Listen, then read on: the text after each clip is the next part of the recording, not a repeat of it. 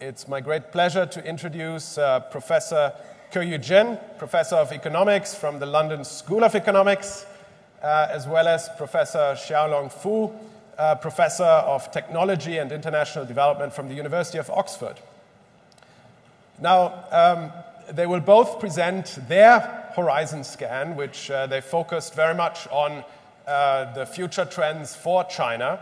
And we'll hear from both of them as we start the session, and then we'll get into a bit of a discussion. So do feel free to start thinking about your questions and come in to the discussion as we move into the second part of the discussion. So with that, without further ado, over to you, Professor Keyu Jin. Thank you so much, Stefan. Good morning, everybody. So nice to be with everyone.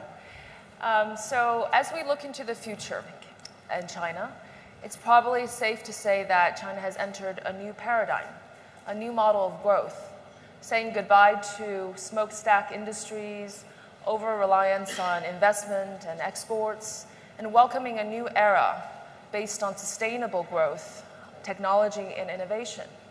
And in this new era, GDP growth is no longer the sole developmental goal, but there will be more demands for a softer metric of development, such as raising standards of living, better environment, food security, and safety and stability, etc. So the shift from just growth to something that has a broader spectrum, represents a broader spectrum, I believe is a goal, very important near-term goal for China, especially in a world where inequality is rising, there's disenchantment of the new generation, there's new complaints about freewheeling capitalism. Each nation is debating these key issues. And how would China get there? In the meantime, China has fostered a very unique model. We usually think about China as having a pretty centralized approach, a very dominant role of the state. But in fact, that is also underemphasizing the huge amount of autonomy that's passed down to the local officials. China actually has a very decentralized economic model, not a political centralization, but economic decentralization. And there's a huge amount of vivacity and creativity on the ground, aided by local officials. If you look at the unicorns, second to the number in the United States, in China, it's distributed geographically all over China, in places where many of you have not visited or even heard of, second-tier cities such as Hefei, Suzhou, Wuhan, and all these amazing cities. And how did they create this kind of level of innovation? It's that very unique model of local entrepreneurship married to local officials, enabling them to create supply chains, coordinate finance, helping business to overcome key barriers. Just think about the EV sector, the renewable sector where China is now leading in a matter of 10 years. How did that happen? Well, part of it is the government installed 4 million EV charger stations around the country, as opposed to 140,000 in the US. So that role of the government in a very nuanced, different way, and all these mechanisms is very much what defines China's unique capitalist model, which is what we call the state and the mayor economy. A third trend is, of course, the rising, let's say, competition in technology. That has got to be a key theme. In the past, we talked a lot about trade and investment, but in the new era, the race to dominate key technological sectors is very much a very important trend that will spill over to all over the economy. But I like to think about it as competitive collaboration. This is especially true in the greenfield sectors, where Chinese battery makers are really world leading, and they're building factories in Germany, and American and Japanese companies are investing in Chinese companies so that they can learn and bring the technologies to a bigger market. And that kind of competition is actually what spurs technology forward. We often forget that. We think about rivalry as something that's potentially has negative implications, but in fact, that's what keeps technology frontier being pushed further and beyond. If you think about the US versus Japan in the 1980s, the semiconductors race, as a result, we all have cheaper and better chips, products, consumer products. So that will be a defining moment. But just to say that the technology race and how China will endeavor to achieve that innovative goals will also be very much revolved around the growth model, the decentralized economic model. And now, the very interesting part of the Chinese economy, I believe, will be the new generation, a radically different generation that has grown up relatively privileged and prosperous and especially confident, very different from the past generations that have seen so much vicissitudes in China through this turbulent era. The new generation has a knack for lifestyle consumption, likes to borrow, even beyond their means. They like to consume, they like to spend, they have busy lifestyles, they're cosmopolitan. Many of them have traveled abroad, many of them have studied abroad. They also represent a very positive force connecting China and the rest of the world in the new era. As many international surveys show, they're very open-minded, they care about social values ranging from environment to equity to far-flung animal rights in Africa. Many surveys show that they care about diversity, and that kind of values converge with the new generation of the rest of the world. The new generation, of course, like the new generation, every part of the world also has their own challenges. In an era where the opportunities are not as plentiful as the previous generations, and they're facing their own challenges of diminished expectations. So how to harness that new generation, that positive force, is a very important goal that I think will have a very positive influence on the world. Thank you. Let me stop there. Thank you. And over to you.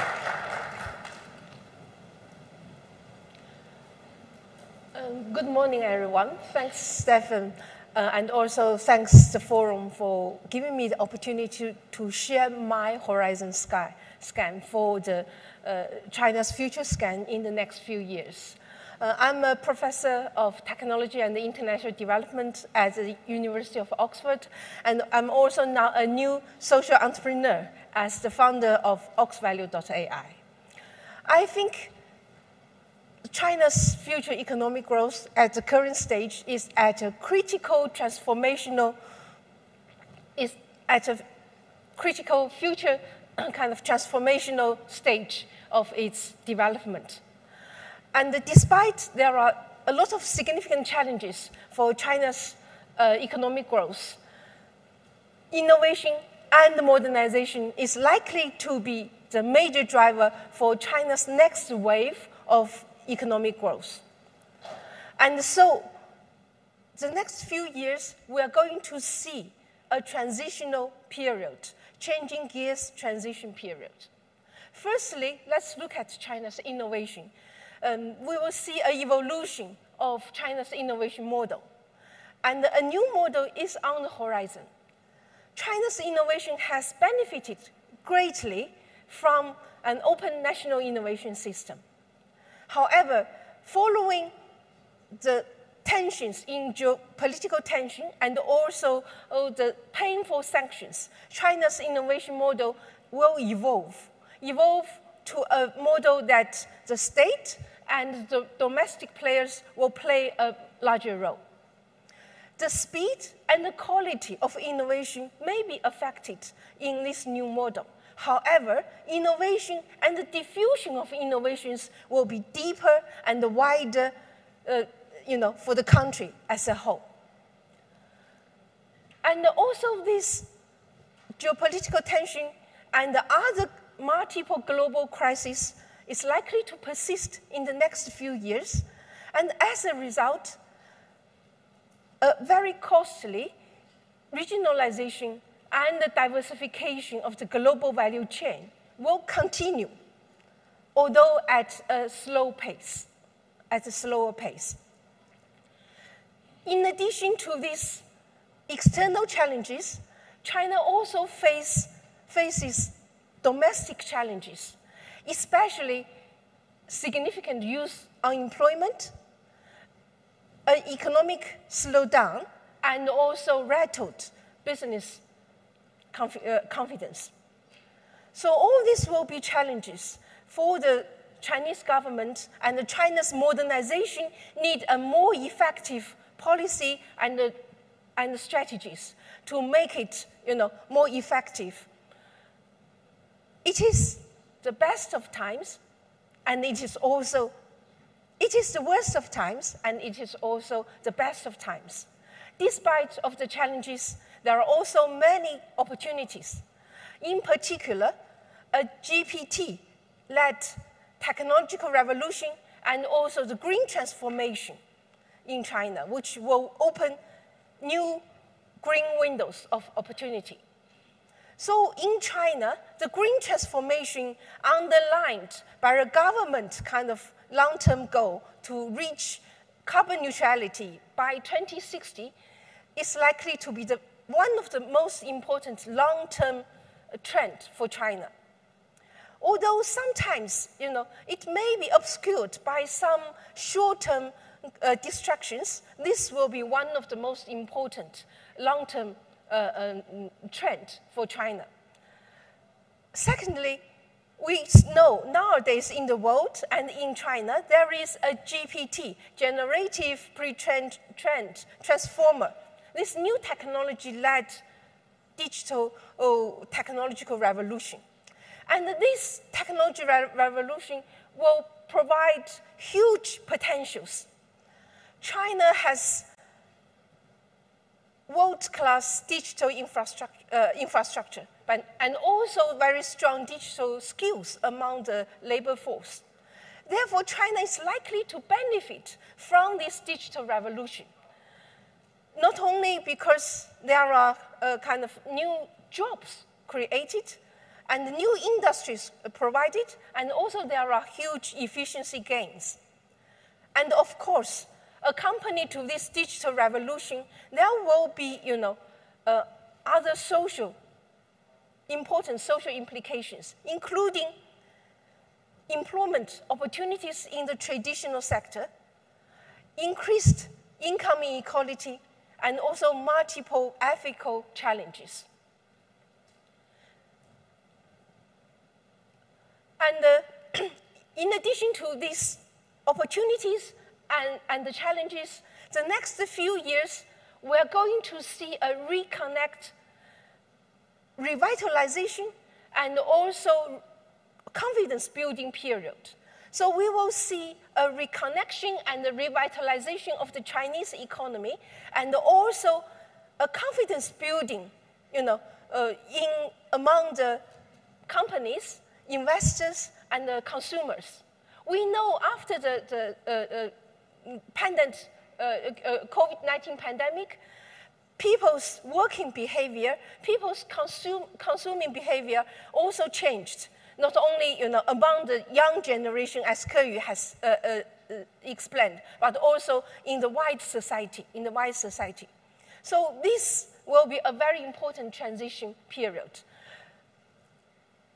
Therefore, looking at China's future growth path, we're going to see a double kind of S-shaped curve instead of a single S-shaped curve. To create this second growth curve, innovation and modernization are likely to play a major role. And the years ahead, in the next few years, we're going to see a transition, changing gears transition period. And how long does it take will depend on to what extent and how quickly China can be transformed into an innovation economy. So there will be this transition period precede a faster economic growth, and this period may be an important gradual buy-in kind of time for long-term investment. That's all from me. Thank you.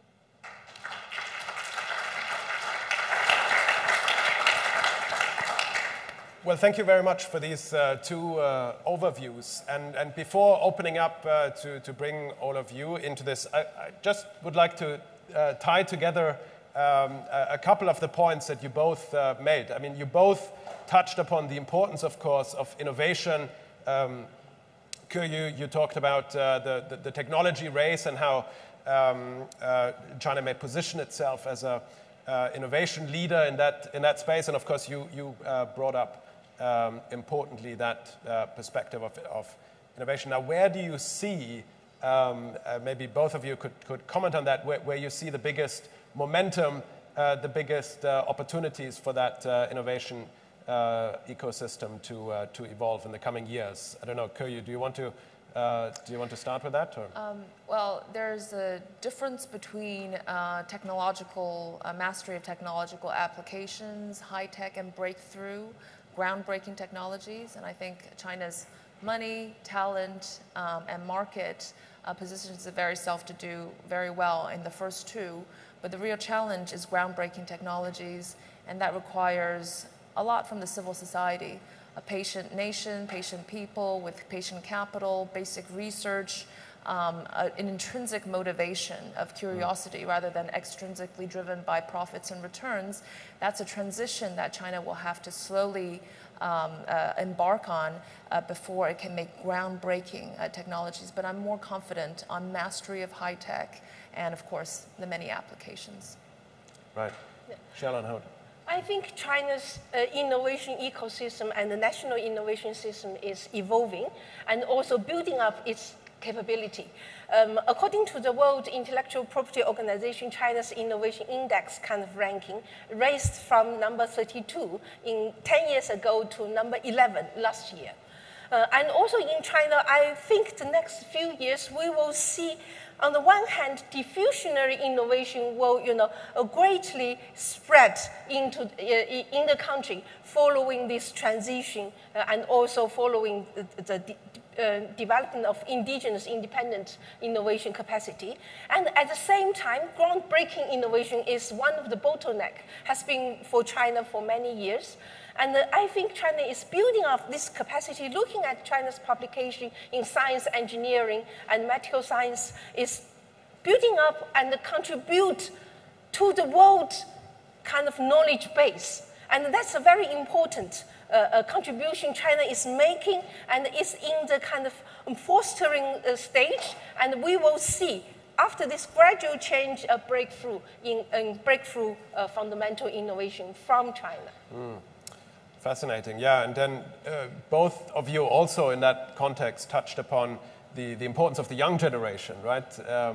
In terms of the consumers and the new generation that you touched upon, Keyu, but also then their role in the challenges of transformation and building this new innovation model.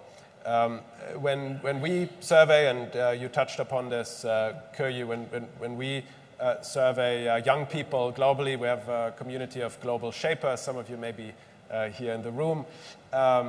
We also see that convergence around some key themes and concerns in that generation, particularly around sustainability.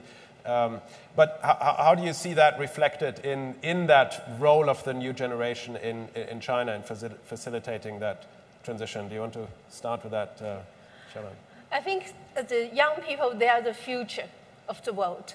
And also in China and in, elsewhere, like in the United Nations, I also see earlier in the Science, Technology, Innovation Forum of the United Nations, I see how young people are proposing new agenda and pushing for changes.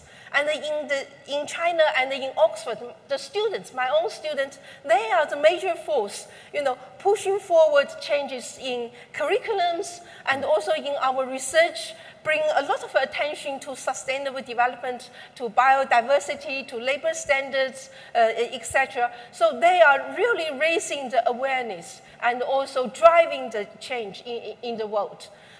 So I am very confident, like in China, with this new generation, they are very different from my generation. They have global vision, they are very well educated.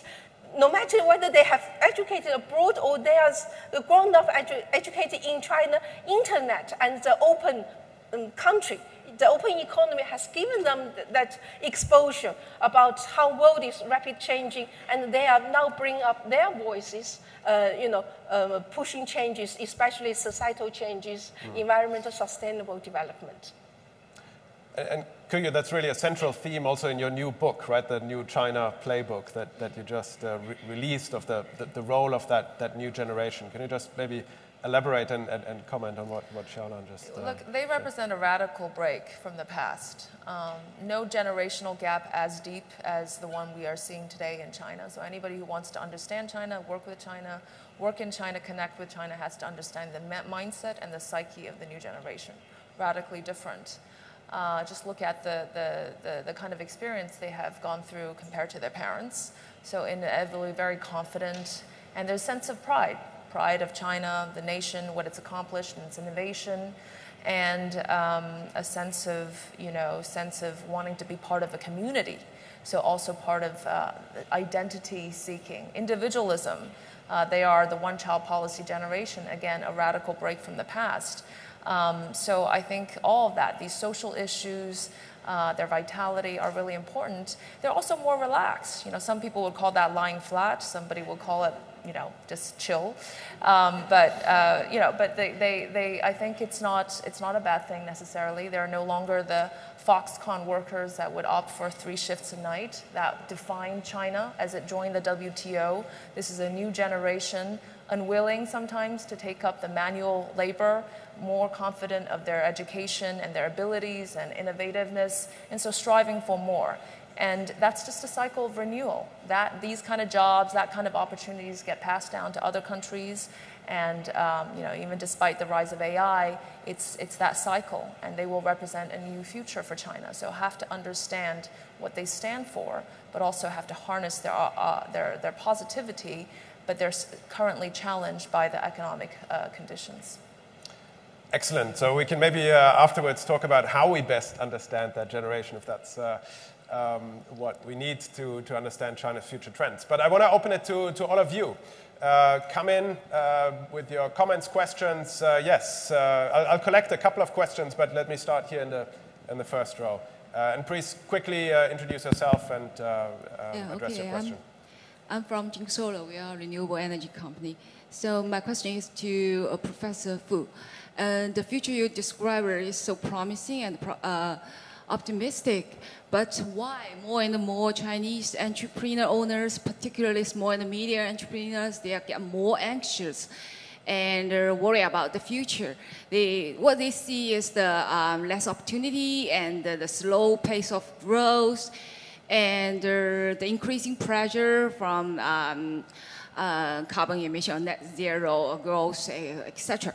So, I'm from the renewable and I'm from solar. So I think we are the big winner of this sustainable era. But how about the majority of business? What's the future means for them? And if this future is fixed trend, and how they adapt themselves to this trend. This is a question to Professor Fu. And my question to Professor Jin, and regarding to the innovation. So, what you mean the innovation is referred to the AI or the sustainable EV or storage, this kind of new business. But that the 90% is the traditional industries like the steel or paper, blah, blah, blah, and manufacturing, others. So what the innovation for them? We too focus the innovation refer to the new technology, AI or internet or kind of things. But what for the majority of business, what an innovation for them, what they can do? You mean they shift their business to AI? Yeah. Or? Great, thank you very much for those 2 questions. Let me collect maybe one more. Yes, gentleman in the back, in the very back row. Yes, and then I'll let you answer. But first, gentleman in the back. Thank you very much. My name is Bharat. I represent Indian technology company. Great session. Thank you very much. Building on the lady just mentioned, the declining birth rate seriously making an impact on the real estate, in terms of new housing sales, impact the new work culture impacting the commercial real estate, the declining commercial and residential real estate impacting steel industry and cement, huge capacities not being able to fulfill, and the divide between tier 1 and tier 2 within the China city ecosystem. Could you just talk a little bit about that and see how that's shaping out in the coming 5-10 years? Thank you. All right, great. I think we have a theme here about how this transition plays out across the economy and tier 1, tier 2. 2 minutes each. Who wants to start? Okay, you do want to start? Small and medium companies, very, very, very challenging. Very challenging in China. And adding to your list is the cost of capital. And this has to do with the Chinese financial system, layers and layers of cost of capital added down. When it trickles to the real economy, the burden for the companies are very large.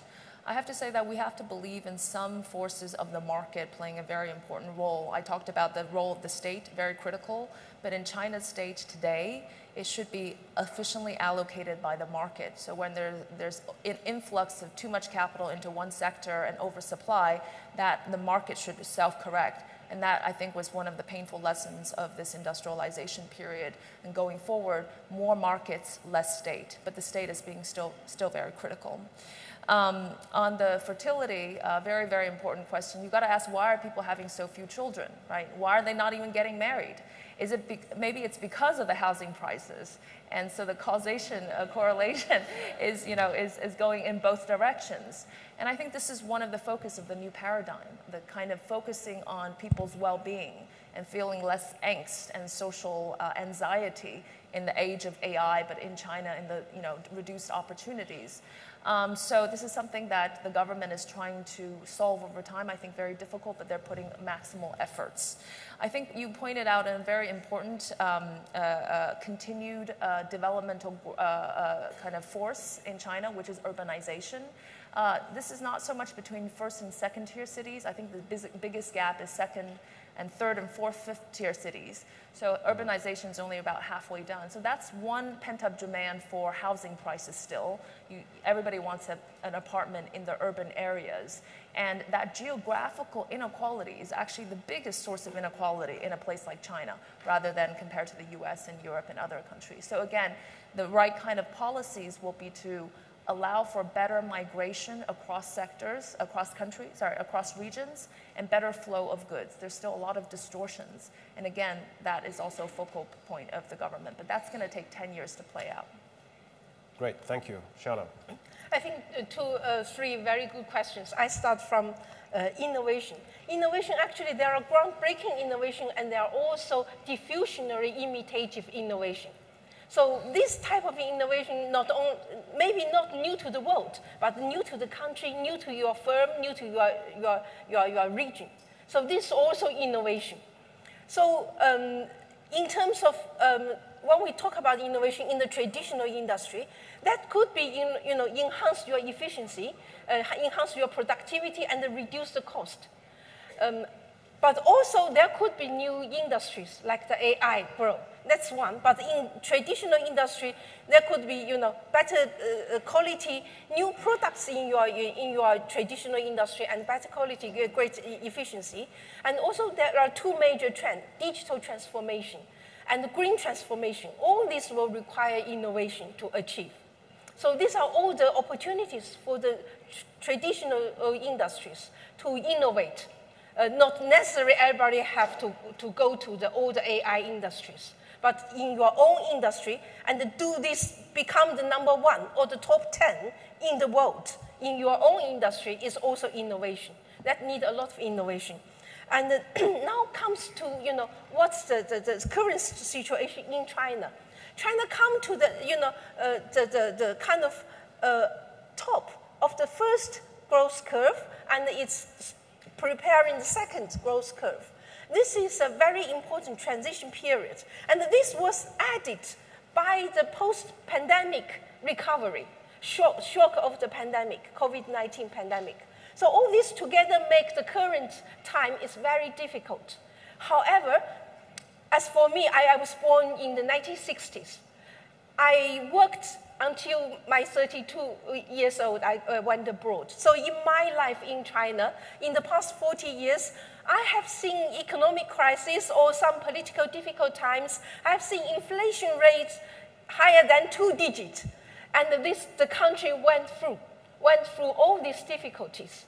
And currently, it's the 2 cycles come together. The long economic cycle, transition, and the pandemic shock recovery add up together.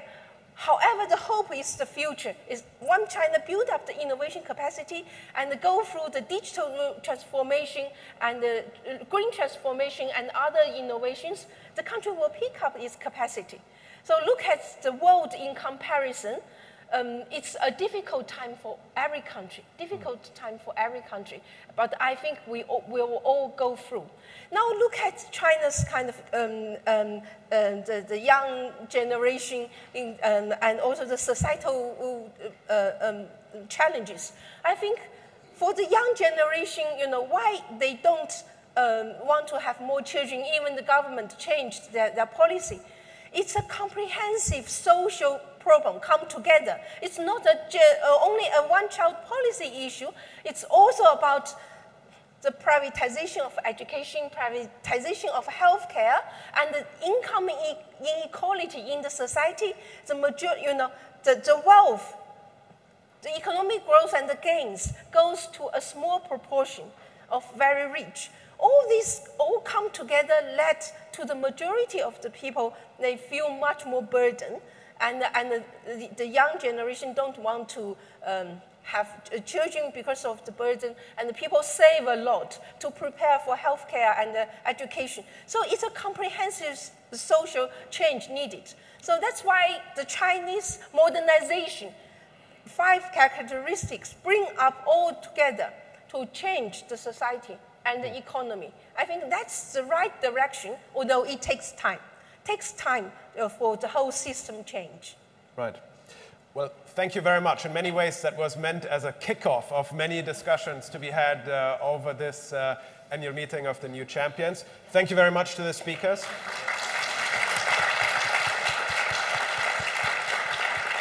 And we wish you a very productive and impactful meeting. Thank you very much.